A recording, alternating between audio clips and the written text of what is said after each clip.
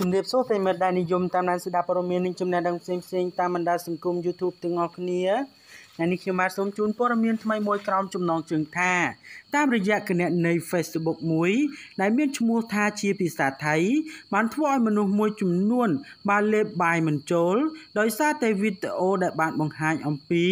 បាននារីម្នាក់បានរកលុយតាម YouTube បានយកចន្លេនជៀនធ្វើម្ហូបបានយ៉ាងឈ្ងុយឆ្ងាញ់ពិសាបាទប្រិយមិត្តរបស់យើងលោកប្រកាសជាបានស្គាល់សត្វចន្លេនជាក់ជាមិនខានទេ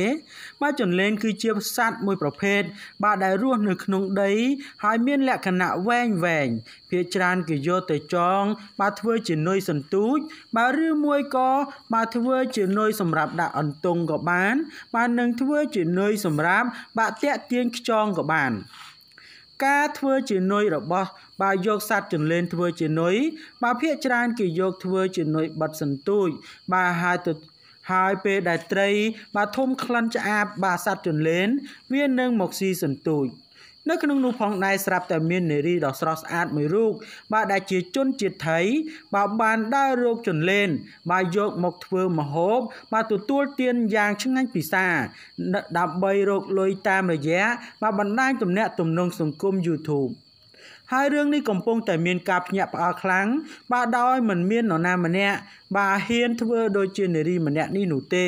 បាទដោយសារតែចង់បានភាពល្បីល្បាញបាទសុកចិត្តបាទយកចន្លេនមកធ្វើជាម្ហូបដើម្បីទទួលទានហើយគ្មាននរណាម្នាក់បាទអាចនឹងធ្វើបានដូចជាគាត់នោះឡើយហើយនៅក្នុងនាមជាស្ត្រីទៀតផងបា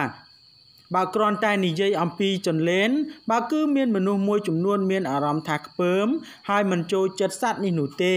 មិនត្រឹមតែប៉ុណ្ណោះបាទសត្វនេះមានលក្ខណៈរលោងបាទរស់នៅក្នុងដី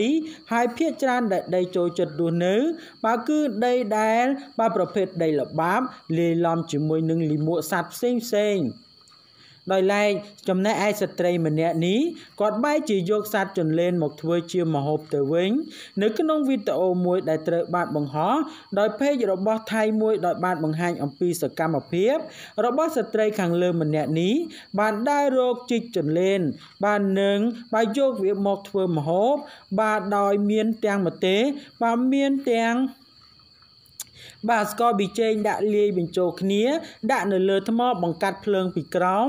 ហើយបាទលក្ខណៈនៃការឆាក្តៅចន្លេនដែលធ្វើឲ្យមហាជនជាច្រើនបាទពិតជាមានការភ្ញាក់ផ្អើលតែម្ដងដែលមិនដែលមាននរណាម្នាក់បាទហ៊ានថតវីដេអូបែបនេះនោះទេបាទនេះគឺជារឿងស្ត្រីបាទជនជាតិថៃម្នាក់បាទដែលគាត់យកចន្លេនយកមកធ្វើជាម្ហូបបាទឆាក្តៅទទួលទានដើម្បីរកលុយតាម YouTube បាទល្បីល្បាញបាទខ្លាំងមែនតើបាទដូច្នេះព័ត៌មានពាក់ព័ន្ធជាមួយនឹងស្ត្រីបាទយកចន្លេនមកធ្វើម្ហូបមានប៉ុណ្ណឹងដើម្បីទទួលបាននូវព័ត៌មានថ្មីបន្ថែមទៀតសូម Subscribe និង Like ចំណែកខ្ញុំបាទសូមអរគុណនិងសូមគោរពលា